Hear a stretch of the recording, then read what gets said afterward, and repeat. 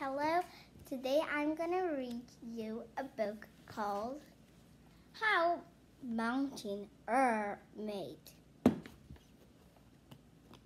by Kathleen Whitner Zufeld, illustrated by James Graham Hill.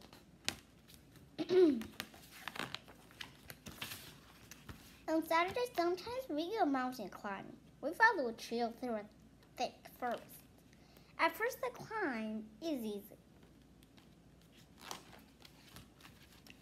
Then it gets steeper and steeper. We stop on a rock ledge halfway up and eat our lunch. When we start out again, we have to walk more slowly. The slope is getting very steep. The forest is thinning now, and the trees are shorter. We can see the top of the mountain, but it seems to take forever to get there. Then we reach the top. We can see out in every direction. There are hardly any trees up here, and the land is rocky. We spent a long time looking at the rocks. Here's one with the shape of a seashell in it.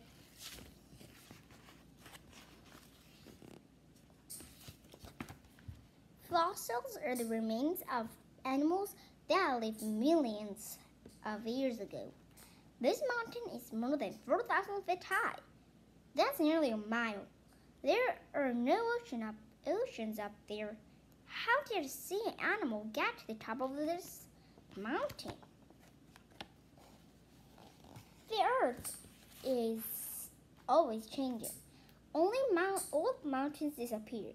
They are run away by ice, rain, and flowing water. New mountains form where there were no mountains before. We can't see the changes happening, though. Mountains are built up and run down gradually over hundreds of millions of years. When we look at the earth, all we'll see are rocks and soil, and the trees and other plants growing in the soil.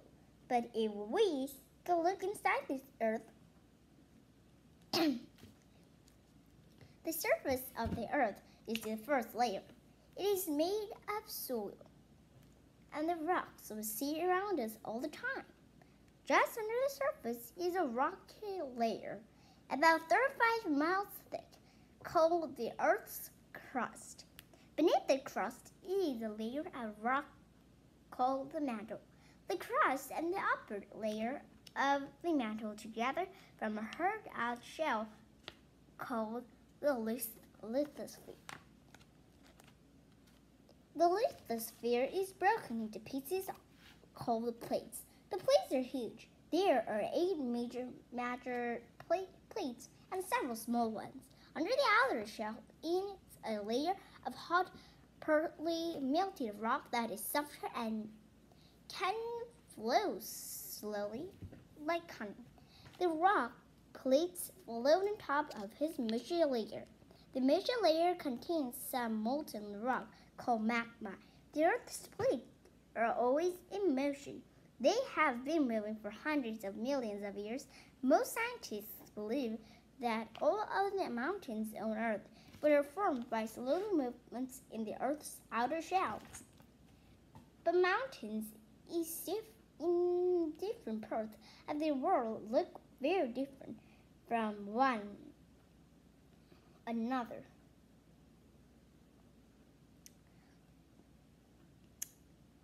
That's because in different parts of the Earth, the outer shell moves in different ways.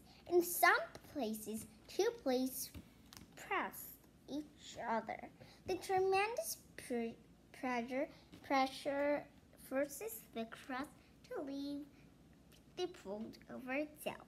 Great waves of rock are pushed up. Ice and water cut through the folds to form sharp cracks in mountains. Sometimes the crust does not fold or crack. Sometimes magma pushes through a vent in a solid rock layer. It collects in a pocket up under the crust. The pocket of magma grows larger until it bends the crust upward. When this happens, a high dome is formed. Rain and ice wash away the softer rocks above, and rounded peaks and valleys appear. In a few places on Earth, plates are moving away from one another. This usually happens deep under the oceans. When it hits the cool ocean water, the magma becomes solid. Great underwater mountain ranges are built up. Once in a while, a small crack or vent forms in the lithosphere, sometimes right in the middle of a plate. Fragile magma pushes up through the crack. When it gets to the surface of the earth, the magma cools and hardens. Lava and ash build out from the crack, making the land higher and higher. A cone-shaped volcanic mountain is formed. Most volcanic mountains are formed in places where one plate pushes under another. As the edge of the one plate sinks, the solid rock of the plate's edge melts in the intense heat. The melted rock or magma rushes up through the weak places in the crust above. In fiery blasts, lava is thrown onto the Earth's surface. It cools and hardens, and mountains are built. Some mountains have been around for hundreds of millions of years. Others are still being built up right now. Scientists have a special way of telling the age of a fossil.